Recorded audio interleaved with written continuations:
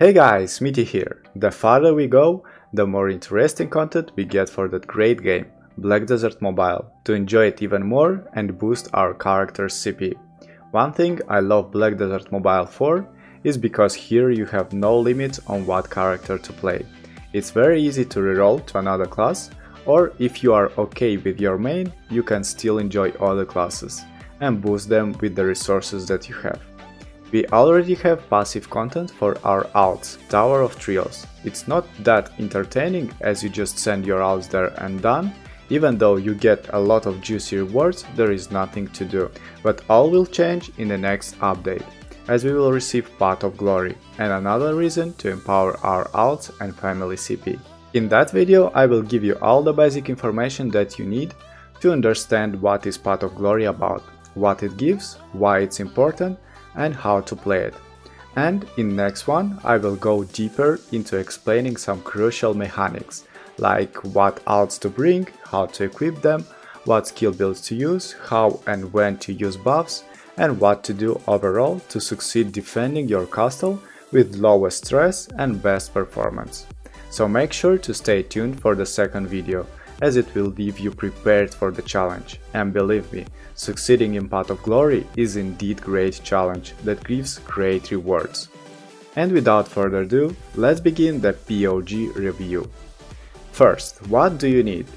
In order to enter POG, you will need 5 alts. They can be even pre-awakened, but I highly recommend you to ascend or awaken each and every alt that you will put in there, as unlike Tower that needs only CP, Path of Glory needs also power.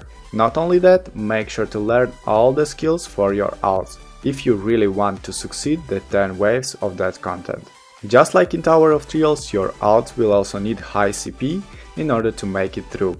I suggest you empower them evenly, as this will allow you to grow faster the family CP and the power for the dungeon itself.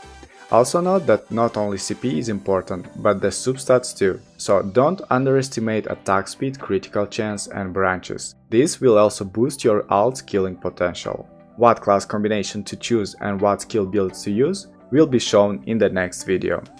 How to enter? In order to enter the dungeon, a new button will appear in the menu. Here we see a lot of different options to click, but it's all easy. On the left side we see character selection menu. Here you can select different alts or change the order they will appear on field.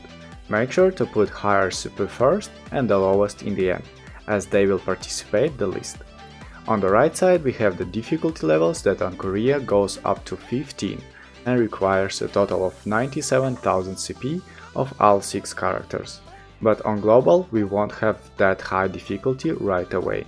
My guess will be the 8th difficulty that requires 42,000 CP to be able to enter. Note that just like in Ruins, you can't enter higher difficulty if your CP is lower than the required. First difficulty needs 11.5 CP, that most of you can easily have already, unless you just started to play that game. That green number shows your gate HP, and it is calculated by family CP. So make sure to not only empower your Path of Glory alts, but other characters on your account too. Next we have the best part of it, the rewards. Note that even if you complete only first wave of any difficulty, you will still receive the rewards for the dungeon, just smaller amount, but not by much, so don't be scared if you can't pass all the waves. The first reward is a chance to get the red alchemy stone, or crystal that will further be used for awakening alchemy stone enhancement.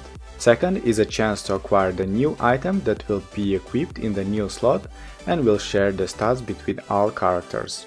Family dungeon, family emblem. Third are the enhancement resources for that emblem, and you will always receive a flat amount of this. That will depend on the difficulty and waves completed. Next item is a limited event that is only available for Korea. At last, some rewards that you are familiar with already: great chunk of condensed dark energy chest, blackstone sacks and golden relics for silver. All of them have 100% drop rate and will drop flat amounts depending on the difficulty and waves completed. At last we have the start button, and on Korea a multiplier button that won't be available on global yet. All that said, just like in Tower of Trials, you can complete this dungeon once a day, or with help of extra Path of Glory scrolls, that unfortunately won't be available through Merchantry, but will be given for events. Done with all preparation, you can start the dungeon. What to click? And before starting explaining what is happening on the screen, let's familiarize with the UI. On top left is situated the map of the whole dungeon. As you can see, we have two enemy portals on the left, where mobs spawn, and our green gate at the right. From the top portal, weaker enemies will spawn, in the form of little spiders that can be killed fairly easy, but must be killed either way. From the middle portal, each wave will spawn stronger enemies along with different types of bosses, depending on wave and difficulty. A good feature is animation camera restriction, that will disable different skills and buff spawn animations. I suggest you disable them, so you can always keep an eye on the field and stay focused. Lower is the gate's HP bar and two buttons. First is camera view, fixed on a selected character or free view. And second brings us to the positioning UI. Here you have the ability to change all characters' position or swap between them. Note that you can't change positions endlessly.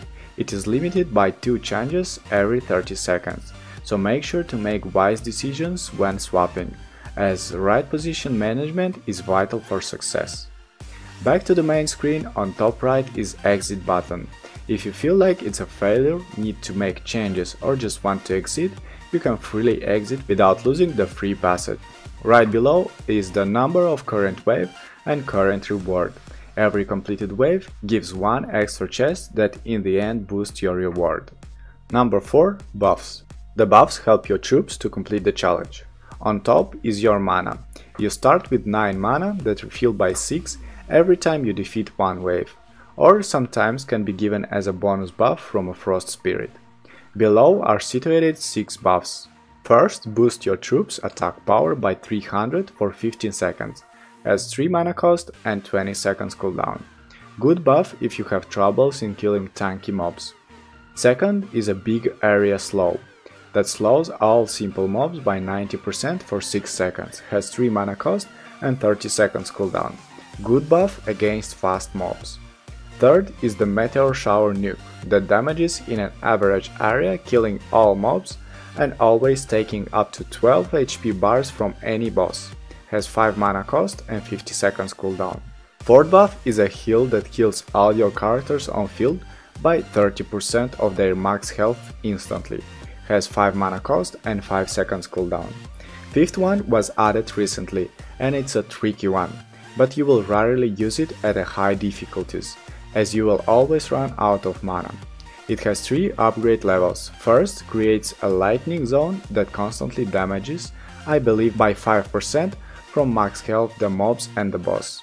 Second upgrade will create a zone of healing that will constantly heal characters in that area by 5% of their maximum health.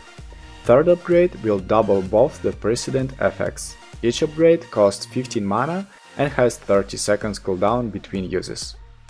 Last and the most powerful buff is the Elephant Charge, that wipes the whole main road while traveling. Basically, it wipes the whole wave at once, but costs 20 mana and has a cooldown of 30 seconds. More about the right use of all the buffs will be reviewed in the next video. At last, finishing the UI review are the characters' health bars. Always make sure to keep an eye on them, as if one of your character dies, it's almost impossible to finish the dungeon. Also note that if your main character dies, dungeon instantly fails, so make sure to start the dungeon with the strongest character you have. How to win? Now, knowing all that, you will ask, what about the process? Simple. All you have to do in order to pass to the next wave is to kill every mob in that wave. Or just kill the boss, since every boss mechanic is different, also the wave completion requirement is different. Every wave brings different mobs and different bosses. Mobs can be fast but weak, tanky but slow, and just average. Same for bosses, some will attack your troops, others will just rush straight to the gates. All that will be reviewed in the next video. The second portal will spawn little spiders that are fairly easy to kill. but you will have to send the troops around that entrance too, in order to not let them pass. Also at times a big spider will appear that, if not killed fast enough, will explode and can damage or even kill 1 or even 3 of your characters. 6. Special mobs. Now let's talk about special mobs. At times a frost spirit appears in random spot of the map. These spirits give different buffs, like healing, attack damage buff, meteor shower or extra mana. The meteor shower is quite handy, as it wipes the whole wave in one go. Another special is the boss Nuver, that will spawn in random location in the beginning of 5th and 10th wave, so you will have to deal with 2 bosses. Killing it doesn't give any extra buff, but he is very dangerous and can easily kill your troops. At last, sometimes on field in random spots may appear burning areas that will constantly damage characters standing on these spots. Note that damage won't apply if a character during fight steps in it. After successfully finishing the best or maximum wave clear, you can collect your reward. Note that if you fail at some point, you can always choose between collecting the reward for the last wave or try again with different tactics. And these are all the basics that you need to know to get ready for that amazing and fun family dungeon, Path of Glory. If you like tower defense games, this add-on will be very juicy for you. In the next video I will do an in-depth guide for Path of Glory, explaining all the mechanics for each wave, how to correctly use buffs, how to equip and build your ults, and even more. So stay tuned. Thanks for watching, don't forget to leave a like, comment and subscribe. That was Smithy, have a nice day.